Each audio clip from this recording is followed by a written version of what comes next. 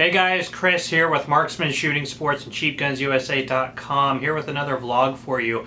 Now, just a reminder, I know we've had a lot more people coming in to watch the vlogs than normal, mainly because since we started doing the question of the week. So we always put the question of the week, what the question of the week is going to be is usually the title of the vlog. So if you are here just to hear the question of the week, I will actually leave that as a comment, which I will pin to the top, the timestamp in which you can just skip ahead to see that. Now in our vlogs, we always start off with showing some inventory and just kind of some stuff going on inside the store, mainly for our local customers, but also if you're interested in kind of knowing the day-to-day sort of grind or the types of things we do or get in, feel free to watch that. But again, if you want the question of the week, just skip over it and go to that. And the question of the week is going to be rude gun store attendants or gun store owners. It seems to be a rampant thing that a lot of people complain about, that I've seen definitely on my channel, people kind of ranting about their gun store owners or local gun dealers, and it just seems to be, and it was my experience too before opening a gun store, that so many people in this industry who are behind the counter just seem to be so rude or lacking in people skills. Now, not all of them, but it seems to definitely be an issue that sort of permeates the gun industry. So that is something we're going to talk about, some of my thoughts as to why that might be. But anyway, let's stick around, this is all coming up now. So I usually kind of talk about sort of the inventory we're getting in. I haven't had much kind of stuff in lately that's out of the ordinary, or any stuff I have, I've already sold off before I had a chance to film a vlog. I know it's been about 2 weeks since I've had one of these up, so I did get some CZ, some Checkpoint USA, or the CZ, Czech Small Arms, I'm sorry, imported through CZ, or Checkpoint USA, I'm sorry. It's obviously kind of, it's a lot of similarities in the names there. But anyway, these are really, really cool. If you guys have never looked at these are actually Czech made. And they actually are, you know, chambered in 7.62 by 39. Now, a lot of people think that these are AK-47s. They are not. They are their own design on a milled receiver, the VZ Model 58. So in every way, just like its military counterpart, except not fully automatic. But just a really cool sort of iconic piece, actually made in Czechoslovakia. Now, Century Arms did make the VZ 2008, or CZ, I think it's called the VZ 2008. Those are basically parts guns built on US-made receivers and barrels, but this is about as authentic as you're gonna get. So, now those Century guns are actually going quite high up in value. They're already up at like $700-800, and these were selling at like, I think, $1,100. So, for an original gun, I really recommend it. Now here's another one I think you guys would probably find pretty interesting. And this is one of the Auto Ordnance sort of remakes of the model 1927A1. So very much kind of the Al Capone gangster era type thing. The barrel on here is longer. Now Andy, who you guys know, told me that the original one was offered in a variation of this length. I'm not too sure, I haven't found that. If any of you guys know a little bit more about that, leave that down in the comment section for me. But I believe the traditional one was cut to about right here with the cuts compensator on it. But that is the cuts compensator. You can see the vents right here on the top.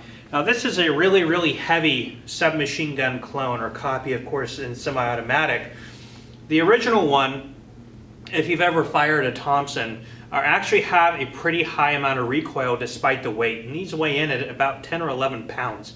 So that cuts compensator did a very good job of keeping that muzzle rise down, which actually for its time is a lot of sort of modern muzzle brake technology, borrows a lot from this design.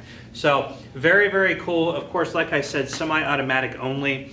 If you are looking to get sort of a iconic Tommy gun type deal, you know, for your collection, or just I don't know, have as a wall hanger even, I mean, these are really, really cool. This is a great option. Brand new, they go for about $1,600–1,700. We have this one in our store at $1,100, and it's in like new condition. This one comes with its drum magazine and everything.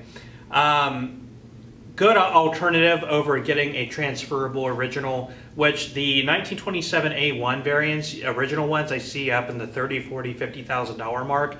And of course the World War II configuration, the M1 and the M1A1. Typically you see transferables of those at around the $20,000 to $25,000 price mark. So definitely a much cheaper alternative. All right, so yeah, I didn't really have a whole lot going on to catch up with you guys on. So let's go ahead and jump into the question of the week. Why are so many people working at gun stores, why do they seem to be lacking so heavily in customer service? Or why do you seem to get, really rude individuals that, oftentimes, like I said, we see people on our channel and even customers who come in here complain about just poor customer service that they see when they go to different gun stores. I've kind of come up with several theories on this sort of basis, and of course I can't speak for myself as a gun store owner, as somebody who works in a gun store, but I try absolutely and incredibly hard to maintain a really high level of professionalism with my customers, to be as friendly as possible. Now I do know I am human sometimes, to my detriment. I might slip, I might be rude when I don't intend to, but if you go look at our feedback, customer feedback on Facebook and Google and Yelp, I mean, by and far our feedback is overwhelmingly positive. It's because I try really hard to be sort of that outlier and to sort of put any type of frustration that I might be feeling aside. And I think you tend to find, and I think this is something I see mainly in like an older demographic, guys that may have been running gun stores for the past 20, 30, 40 years, that sort of the irritations, the day-to-day irritations of running a gun store might sort of overwhelm them to the point where they get so frustrated and they just kind of let it blurt out anytime they're even the slightest bit annoyed about anything. And I don't think that that's a really good way to run things. And again, I'm just trying to give my perspective, and sort of behind the scenes, I know what the irritations are, and I know what sort of the day-to-day grind is like. So I guess I can sort of interpret that as, or at least see how over time that can really make somebody sort of jaded and sort of make them a little bit irritable when you go into their store. Now that doesn't mean there is absolutely, in my opinion, absolutely no circumstance as a genuine, customer, as somebody who is following gun laws, following gun safety tips, there is no reason you should not be treated with respect and dignity when you're entering any business establishment, whether it's a car dealership, a gun store, a grocery store. I believe all consumers it is sort of the responsibility and the duty of the owner of that establishment to take care of their customers, because their customers are the ones keeping the lights on. So let's just kind of go through this point by point, some things that might be sort of the culmination of events that lead to sort of irritable gun store attendants or gun store owners. So first of all is legalities. So we are in probably one of the, maybe if not the most regulated consumer-based retail market that exists. What I mean by that is, of course, there's regulations in construction, or there's regulations in food production and things like that, but I'm talking about retail. I'm talking about point of sale with the customer. We are incredibly regulated in what we do. We constantly have to worry about the ATF breathing down our necks. We have to constantly worry about what are you going to do with the firearm? Are you attempting to straw purchase? Are you maybe suicidal? Are you homicidal? We're constantly sort of on edge, is about sort of trying to read the minds of customers. What are they doing? And this is, of course, in my opinion, the responsibility of owning a gun store. We're responsible for putting firearms out into the public, and we need to do our due diligence, both legally and ethically, on making sure that that sort of thing doesn't happen, where we're potentially letting a firearm go into the wrong hands. It could come back to get us in trouble legally, or end up with our license being revoked, and also we're constantly having to be worried about innocent people getting hurt. So there's that sort of huge level of skepticism that has to be sort of aligned with what we do. And a lot of times I think that that can come across as being rude or arrogant or anything like that, because whether you like it or not, the minute you enter a gun store, the employees there are starting to judge you.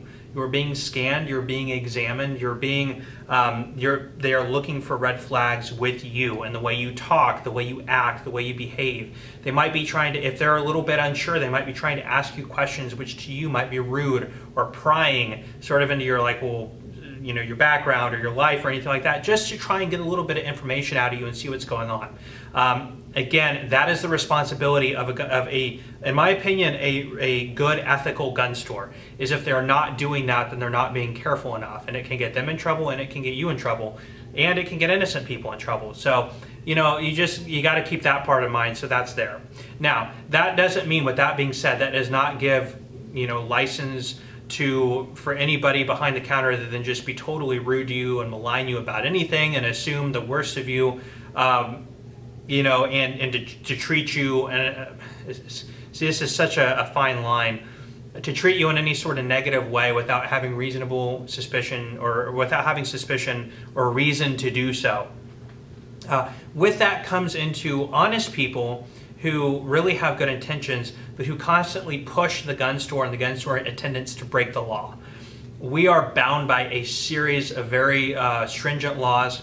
There are very literal, you know, and very specific things that we have to do in conducting ourselves on paperwork and in sales and record keeping and all that sort of thing. And a lot of customers might not understand sort of the extent of what that all entails. And the most common way that happens is if somebody drives, you know, to pick up a firearm and they leave their ID at home on accident, and then they want their girlfriend or their wife or their sibling who's there with them to do their background check on their behalf. And of course we say no, because that's a straw purchase. And they say, well, can't they buy it for me as a gift? And you say, well, no, because this isn't really a gift. This is you forgetting your ID at home and wanting somebody else to you know, pick it up on your behalf. And then sort of, you know, the irritation that the customer feels when, you know, it's like, why, you know, nobody's looking sort of thing, or it's just a technicality on paperwork, which we cannot be caught on technicalities on paperwork. We have to follow that, cross the T's and dot the I's, or it can mean loss of our entire livelihood. So the constant pushing from the customer base to get us to break the law and potentially risk our livelihood is something that happens all the time. And I don't fault necessarily the customers for that all the time, because I think a lot of that comes from just not knowing or not being familiar with all the laws that we have to follow. And I think there's even a lot of gun store owners that aren't too familiar. I probably don't know every single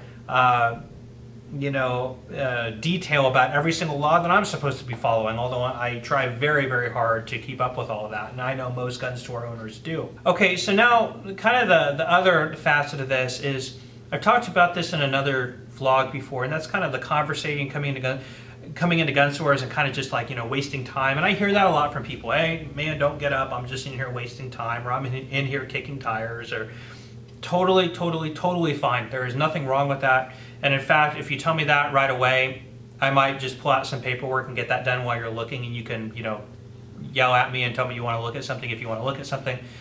But that's totally fine. There's nothing wrong with that. In this industry is rampant with customers who do just that. It's a very heavily tire kicking type of thing, or wasting time type of thing. Or it's just, firearms are one of those things that are just interesting. They're like cars. You want to come in, you want to look at them. There are two ways that gun stores handle this, okay? And I think that this is where a lot of people run into rudeness. Gun stores are used to, myself included, we are used to, probably for every one person that is actually going to purchase something, we will get 10 other people who won't. So we are used to spending a lot of time with people and then not selling anything, okay? That's just what we're used to. Now, again, that is not at all a reason to be rude or irritated with you, but just think about that, especially if you have a gun store attendant who might be working on commission, or commission is a big part of their thing, and they spend hours a day talking with people, showing people guns, and might get one person for all their work to buy something, or 2 people or 3 people. Again, that is part of the job, and there's no reason, that is not an excuse to ever be rude to a customer. But you can kind of get the idea of year in and year out and day in and day out of dealing with that. It can get irritating. Again, you need to be able to control that frustration and understand that that's part of the job. The other thing about that is, I personally don't look at tire kicking or just in looking and browsing. I don't look at that as a waste of time or a waste of customer. I don't need to get the sale on that to feel like it was a successful exchange. I can't tell you how many people have come in here, have looked at product, have handled things, and they don't buy something, but their next door neighbor did, because they spent, you know, I went into that gun store for 45 minutes, and this person was super cool. They answered all my questions. I wasn't ready to buy, but my neighbor's ready to buy, and I told him, hey man, go down to that gun store. They are super cool. They'll get you set up. And, you know, then that person comes in and you sell a gun to them.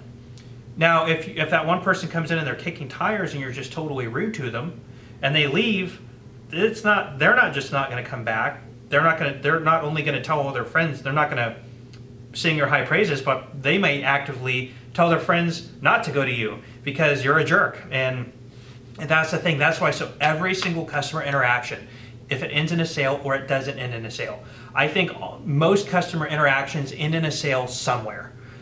Some customers come in and the sale is with them. Some customers come in and they tell a friend who comes in and tire kicks, and then they tell a friend who comes in and asks you a bunch of questions, then they tell a friend who then comes in and buys a gun, and then the following year they buy a gun, and then lo and behold, that customer turns into a customer who buys 5 guns a year or 10 guns a month. You know, so never ever ever waste an opportunity. And I'm kind of speaking now directly to other gun store owners or attendants. Never waste an opportunity. Now that can kind of fall short on people who are just working in a gun store, not necessarily the owner. They don't really, let's be honest, most of the case, employees don't necessarily care hugely about the success of the business they work for. They just want to make their paycheck and go home. I mean, that's just kind of the reality in most cases. I'm not going to pin that on everyone. Sorry, I had someone come in when I was in the middle of making a point, but kind of the point is that I'm trying to make there is if you want to go into a gun store just to look or to get a feel for that store, never take being, it's never okay for anybody to be rude with you or anything like that. And I think that those gun stores are looking at you the wrong way. You're not somebody in there wasting time. You are a potential spokesperson for that store. So it is always important in all cases to treat everybody like they're going to be your next big customer, because that's very likely could happen. So that's where that is. But again, I'm trying to kind of hone in on maybe some of the reasons that some people look at it a different way, or they've been so used to people coming in and just kicking tires for so long, for every day for 20 or 30 years they've been in business, that they're just tired of it and they can't help themselves but be rude when they think you're just kicking tires. So again, never an excuse, but the whole point of this question is to try and get in the head or sort of explain from my perspective why there might be such this rampant lack of customer service in the gun industry, or at least in retail. And kind of the other thing is pricing. So it's very widely known that in kind of the firearm industry, wheeling and dealing is just a thing that people do, and there's nothing wrong with that. It used to be more so with us, but gun stores are very much used to, especially with the advent of sort of the gun marketplace and the internet in the past 5 to 10 years or so. Gun stores are used to being nickel and dimed relentlessly. Just people trying to take even $5 off every single time they buy a gun or anything like that. There's no problem with that, but it becomes very, very, very, very repetitive. And I liken it to saying, like, imagine working and every 20 minutes, your boss or your boss's boss comes in the door and tries to get you to work late for free, or come in on a Sunday for free, or knock $20 off your pay for that paycheck for no reason, or things like that, or try and negotiate, with you, or bring in another a potential employee every single day and say, hey, they're willing to work cheaper than you are, will you work for less, and start negotiating you on your pay.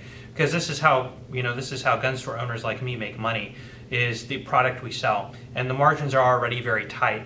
And that kind of constant over and over and over and over and over again can get, I can see, irritating, and to the point where people just get frustrated by being asked constantly. Now, we took that as sort of the approach to say, okay, where is this opportunity to lower our prices or be more competitive in different areas? Because people are asking, how can we refute that? How can we be cheaper?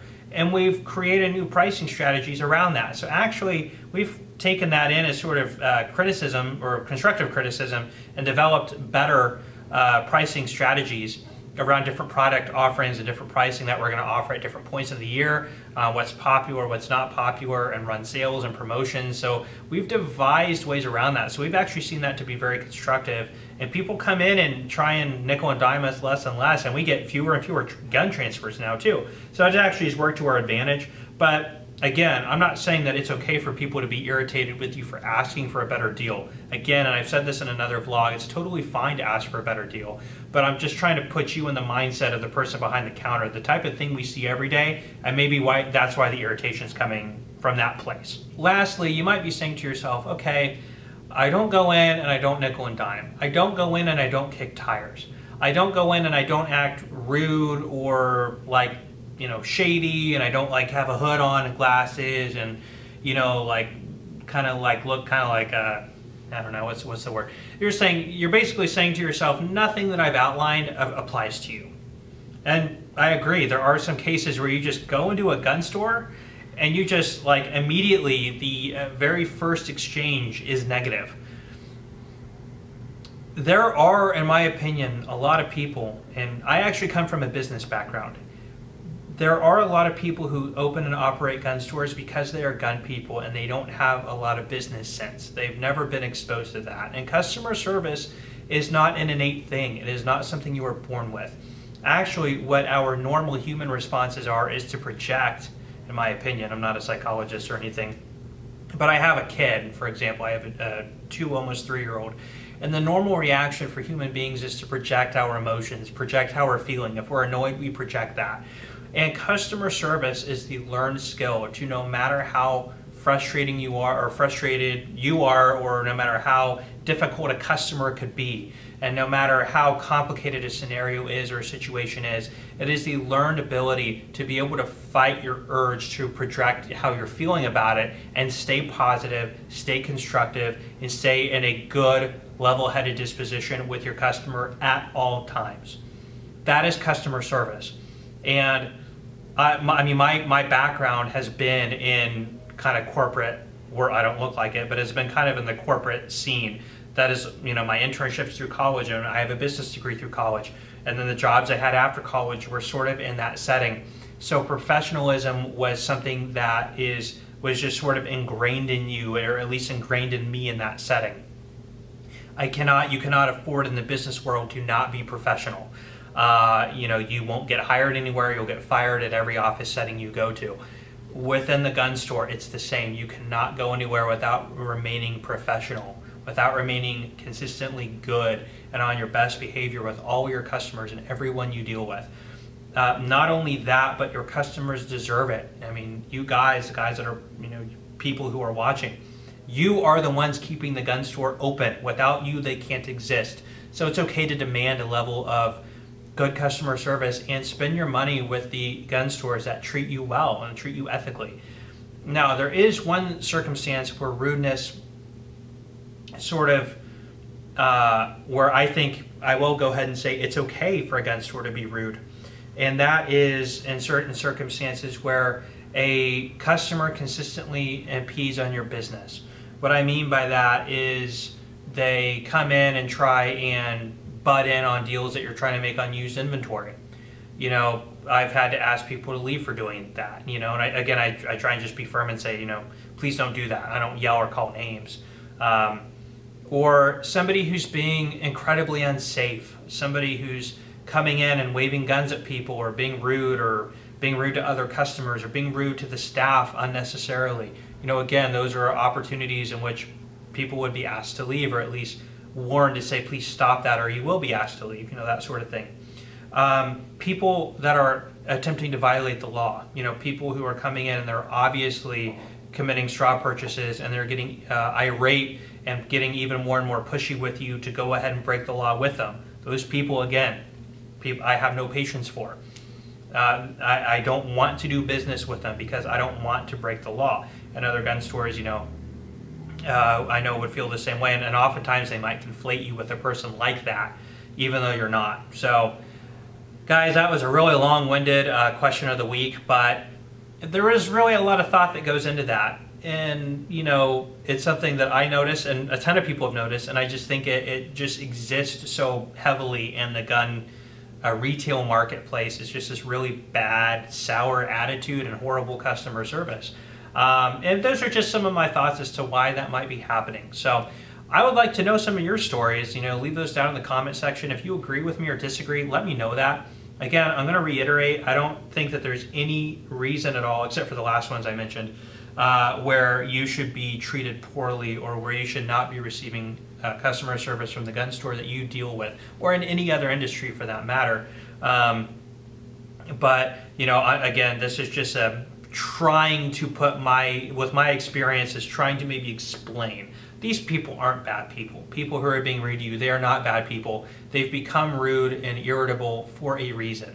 I'm trying to just come up with, because my working environment is the same as theirs, and to say, well, these are the reasons for why maybe that's happening. So just some food for thought. That's all these question of the weeks are, just me kind of giving some insight where I might be able to offer insight. But anyway, without dragging this on any longer than I already have, I'm going to sign off, you guys. I am Chris with Marksman Shooting Sports and CheapGunsUSA.com.